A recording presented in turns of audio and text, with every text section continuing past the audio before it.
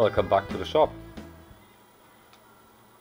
Today I finally found the time to do some editing on rather old footage from the Shaper rebuild. I did a lot of machining on various parts. Unfortunately I had the camera in the housing, so there is no audio or just rumbling noise from the machines. It will basically just show the machining of the bits and parts of the reassembly of the whole unit.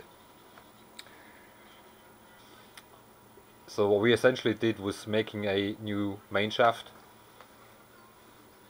When we made the new shaft, we made it slightly bigger so we could actually bore the main bearing a little bit bigger, because that was egg-shaped as well. It had a considerable amount of wear.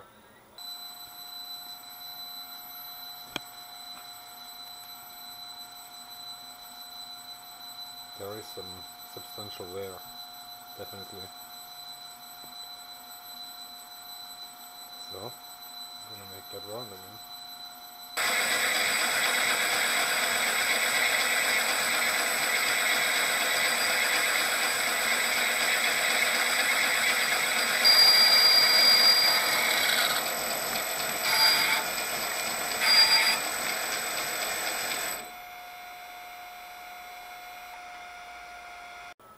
One very interesting thing was the shaft had some play on the bullgear, and some previous owner just used a center punch and punched some grooves or dots into the shaft to get rid of the play. Obviously that didn't help for very long.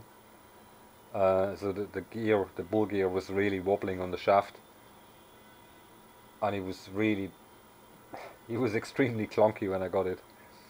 But it was reasonably priced, and it wasn't far away, so you just can't say no. Someone tried to repair it with a center punch. It's all loose here.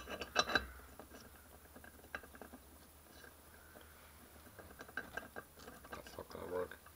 There's a collar on it, which was Loctited on. That's the reason why I had to cut the shaft off. So it's gonna make that.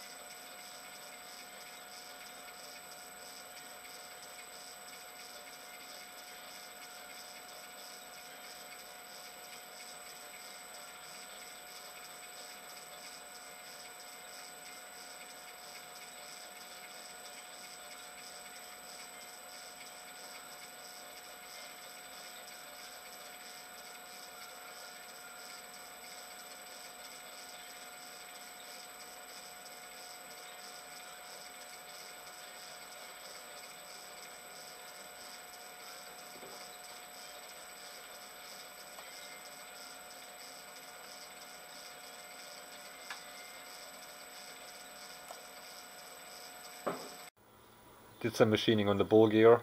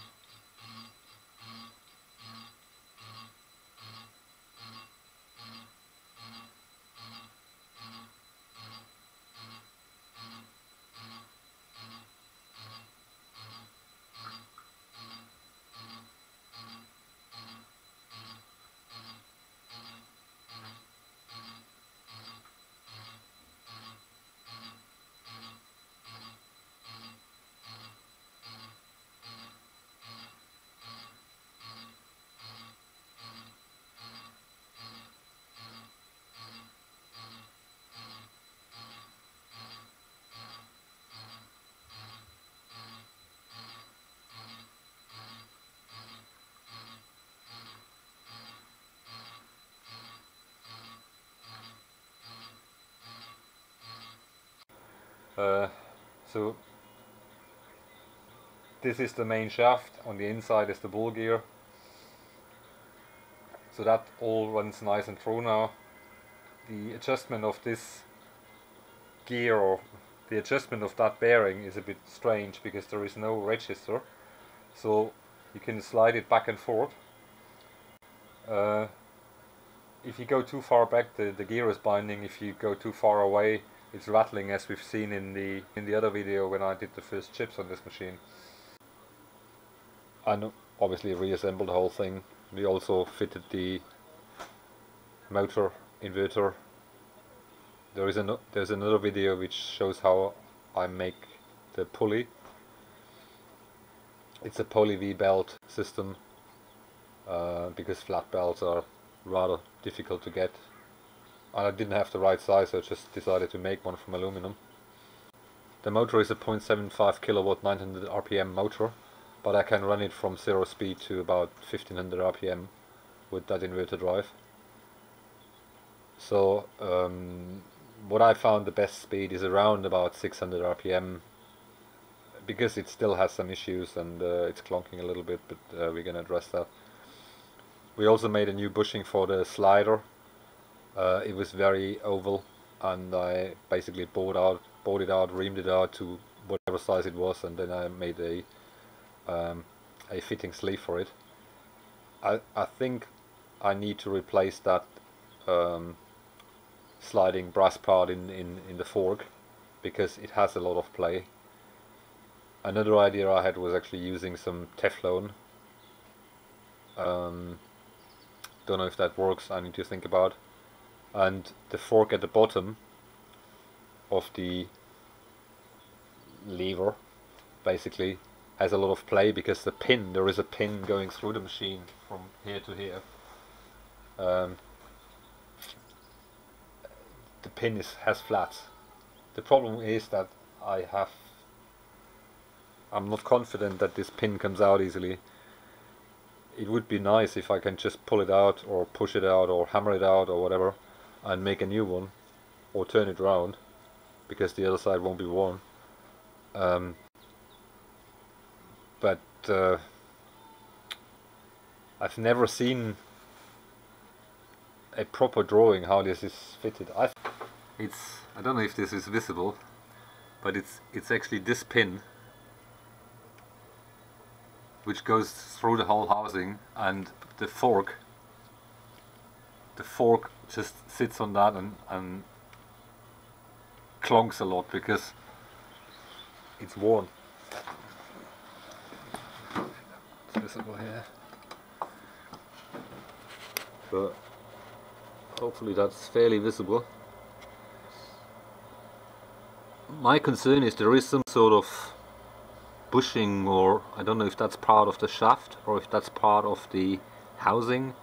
I have no idea.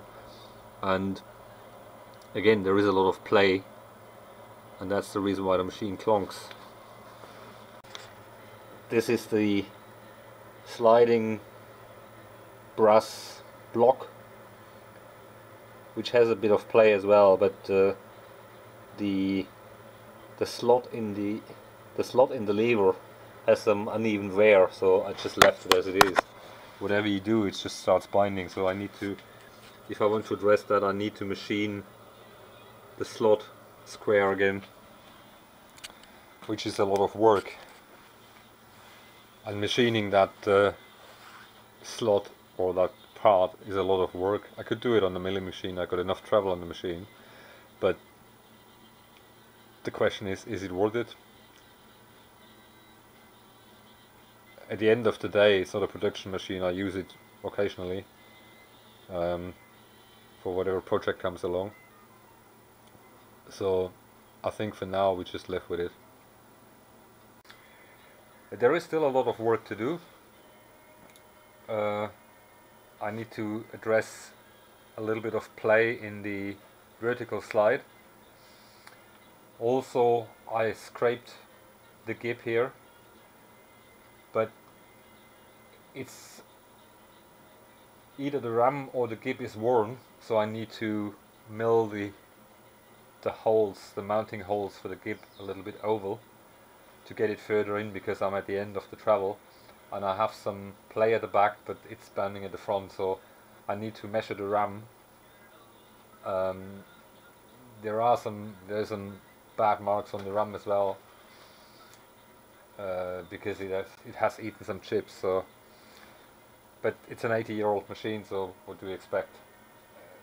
There's not always people looking after it, and sometimes it might be used by a less skilled operator. Anyway, I'm quite happy with it. It does quite well. I think that was enough talking. I'm not going to switch it on today. It's cold and I need to oil it first. So if you want to see it in action, just watch one of the other Shaper videos. If you look at the Shaper playlist, they're all in the playlist. Till next time.